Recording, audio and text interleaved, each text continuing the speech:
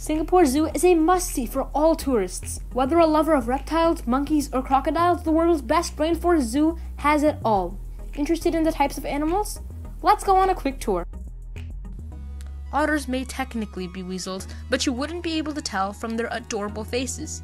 Singapore Zoo has 13 species of otter, all of which can be seen lounging in the sun or swimming laps in the nearby stream. Otters have a slick coat of fur that gets wet when they swim, but the inner layer of thick fur remains snug and dry, so to ensure that otters rarely feel cold. Singapore Zoo has both brown and ring-tailed lemurs. Known to be extremely social creatures, lemurs are easygoing mammals that love running around. You probably even recognize them from Madagascar. Sadly, they are the most endangered mammals in the world. Fun fact though, did you know that the females completely dominate over the males? Even the lowest female is still considered superior to a male.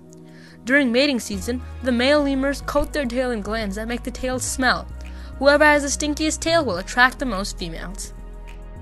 The elephants here are completely content, munching the snack boxes that are left for them in trees and spraying each other with water. The Asian elephants also love falling face flat into mud to keep cool in the hot sun. Some elephants will have these mud facials up to 5 times a day. These elephants get the royal treatment. Every few weeks, the keepers even give them full pedicures.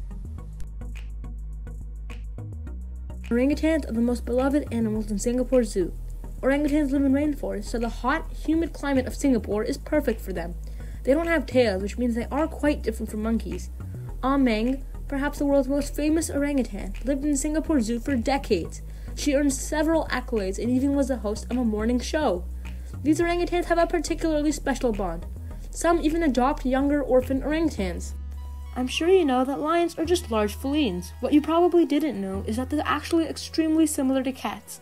They both mark their territory with urine, and they are both super protective. Lions will kill their young cubs every 2 years to ensure that only the strongest of the pride will survive. A male lion's pride is his mane. Lions with thicker manes are usually stronger and more fit to lead. There's also some of the other fan favorites: giraffes with their ultra-long necks and tongues, rhinos and other mammoths, reptilia, frogs, fragile fauna, and birds and insects. Don't worry, this zoo has it all. You better start packing your bags because Singapore and its zoo are waiting. If you enjoyed the video, please drop a like, subscribe, or comment below. See you next time on Dream Family Travel.